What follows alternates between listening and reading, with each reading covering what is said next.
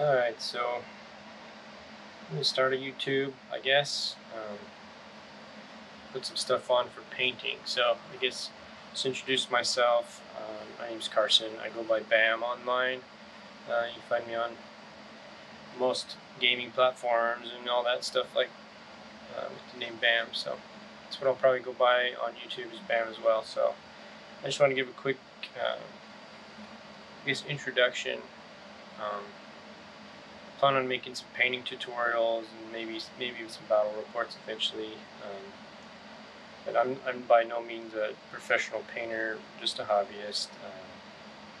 What I want to do is create painting videos that actually show the full process. I hate it when I'm watching a painting video and they skip ahead 5-10 minutes and it goes from showing how to do it to being done, and it looks completely different and magical. And you're like, wait, how'd you do that? You skipped it. So I want to make sure I actually show my full process, start to finish. Of course, we'll edit out the long stuff, but the idea is to paint something that looks decent, battle ready, and I'm going to do it quick. So those are the goals, and that's what I'm going to try to share. So I'm going to start off and just kind of show my area. So this is where I work. I work in IT, so this is my desk. Otherwise, I'm down here on the weekends.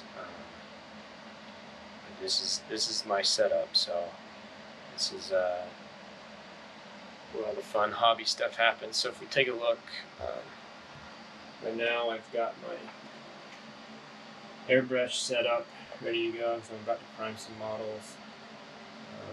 Get the 3D printer, and then I use this whole area. I got two 6-foot tables lined with minis and models, and then I have my armies that I store down there. There's my bulldog Thor. Thor, hey, say hi. Hi. He's 6 years old. He's as much mine as I am his. So we're best buds. Then I keep a 3-bin organizer right there, full of hobby, painting supplies, all that. A compressor down there, and then I have a stack of 2 of these 3 bins.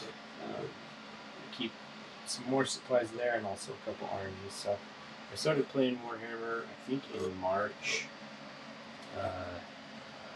After I started playing a game called Conquest, the Last Argument of Kings. So that was kind of my first war game.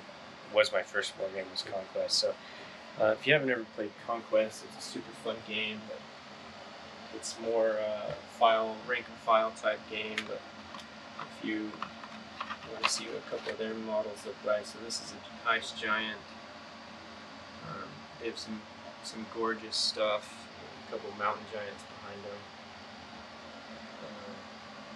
And this is for their dwarf faction. It's called the Hellbringer Drake.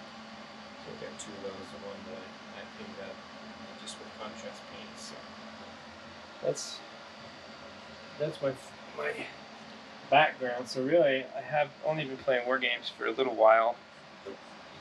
Not very long at all. And Warhammer specifically even shorter. So, but I've been painting minis. I've been playing D&D for over 3 years. I quickly became our group's painter guy. So, anytime somebody needs a new model painted, they'd send it to me. And I've grown from a little Tupperware with 5 or 6 paints and a brush to this setup I have now, where I've just got loads and loads of paint, and it's still never enough. I'm always need another color or another new brush or whatnot. But airbrushing has been pretty fun. A little costly to get into, but once it's going, I think it's worth it. Even if it's just for priming. I've been priming minis with the matte black army painter stuff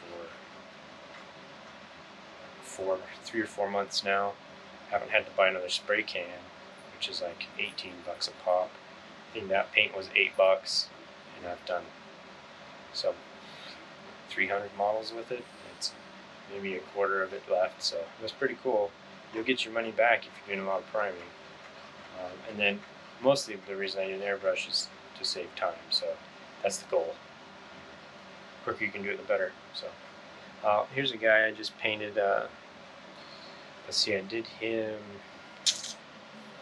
Monday, or Saturday last week. So real quick, I did him in, I want to say 30 minutes max.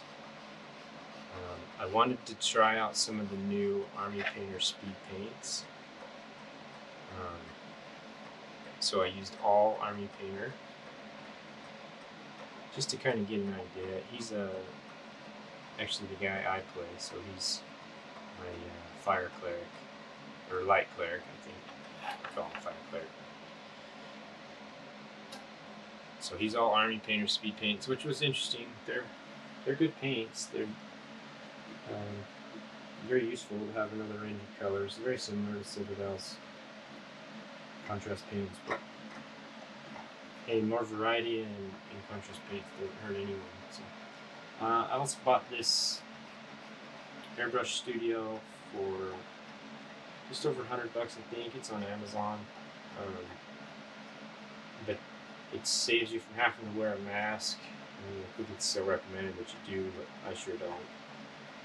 And you can see the gold, it's caught back there, so I painted a whole bunch of Custodes gold, and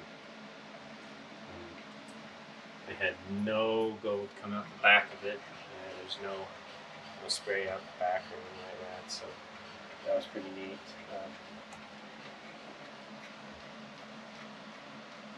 Yeah, I think I'll start priming a bunch of these Votox